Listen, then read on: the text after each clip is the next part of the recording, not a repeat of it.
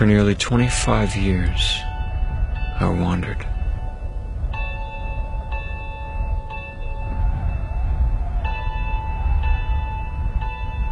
I was born in 1968 to a good family, though we didn't believe in God. In fact, as I grew older, I began to make fun of people who thought God was real. I didn't need somebody else's make-believe God.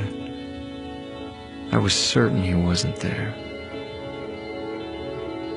From age 14 to 22, I lived entirely for myself. I was popular in high school, and I partied hard. I even won 2 state basketball championships. By age 18, I had a full-ride scholarship to play college basketball. I felt like I was on my way. But 4 years later, it all came crashing down. I'd made some bad choices, and gradually I lost everything I had earned.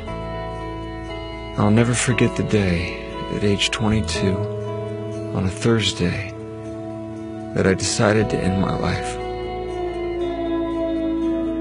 I sat in the school cafeteria that day, thinking about how I was going to do it, how I would spend my last weekend on Earth, when I overheard 2 girls at a nearby table talking about fasting and prayer.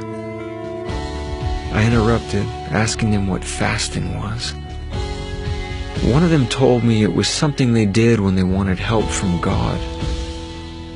It seemed so silly, but I listened, intrigued.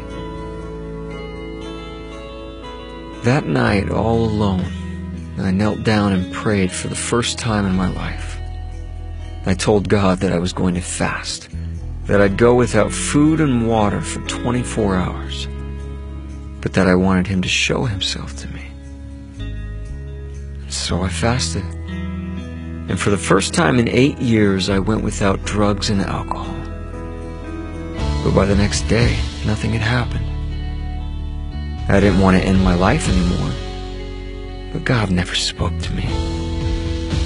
So I forgot about the whole thing. I knew He didn't exist. I went on with my life. And then oddly, a month later, an old friend called inviting me over. A friend I hadn't seen in 5 years. So we hung out one day, catching up on old times. When out of the blue he said, "Todd, I don't know how to tell you this. I was scared to even invite you over. But yesterday I had a strong impression from God to call you. And God impressed me to tell you that He needs you on His side. Today."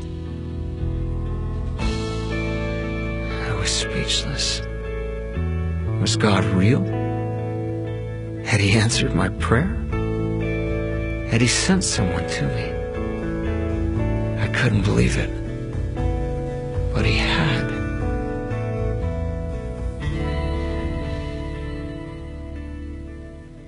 With my friend's help, for the next year and a half, I fought like a lion to overcome all my problems.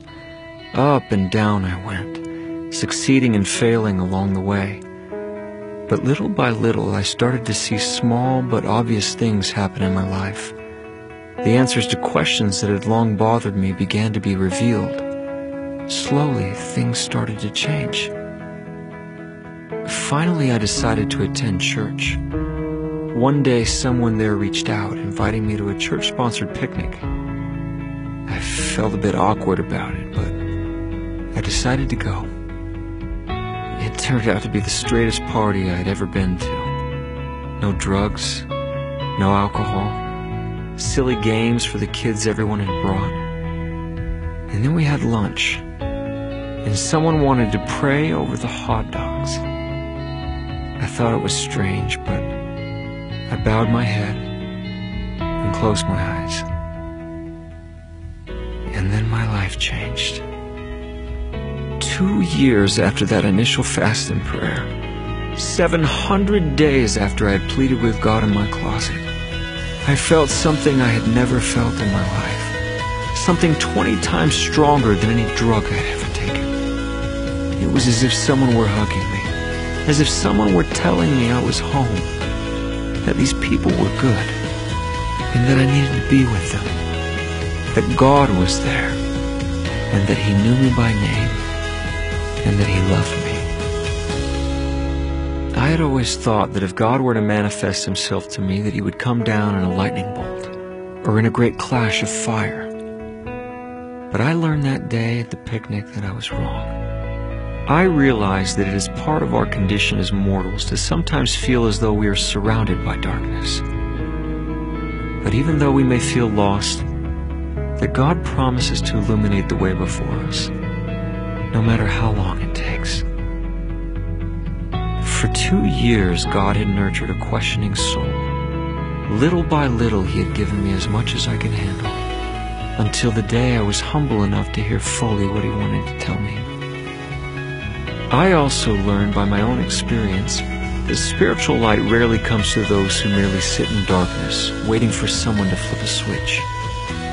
It takes an act of faith to open our eyes to the light of Christ. 20 years later, I still don't know everything, but I now know who I am. I know who God is, and I know that God's light is real.